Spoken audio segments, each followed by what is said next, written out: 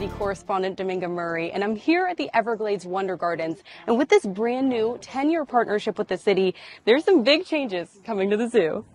Well, we've had flamingos that needed to go home with staff. We had other small birds that went home with staff. I'll say this, in my office, we put the giant tortoises in my office.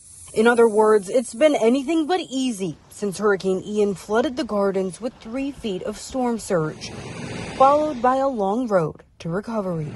For months, Fox 4 has told you about the relationship between the city and the gardens. We've now learned that changes council members want to see are happening.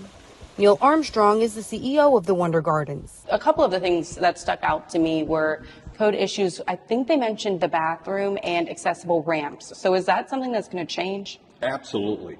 You know, that was one of the things that I know they had a risk assessment study done, which was great because that's kind of part of that whole master plan. Bringing these bathrooms up to the Americans with Disabilities compliance is on the city's list of requests, along with the asbestos remediation in the admin building and stylistic changes too.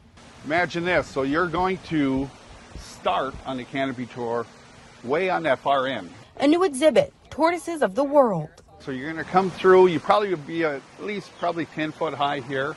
It's going to actually come across the walkway here, and you can see as you go right through here, that banyan tree, that large banyan tree, well, that's where it's going to end, and that's where the tree house is going to be. Soon you'll be able to see the gardens from a whole new level. And some exhibits with concrete slabs you'll be able to see into, like this mock-up. We can't wait to get everybody involved with renewing the wonder because we want this, to be here for generations to come. In Bonita Springs, Dominga Murray, Fox 4.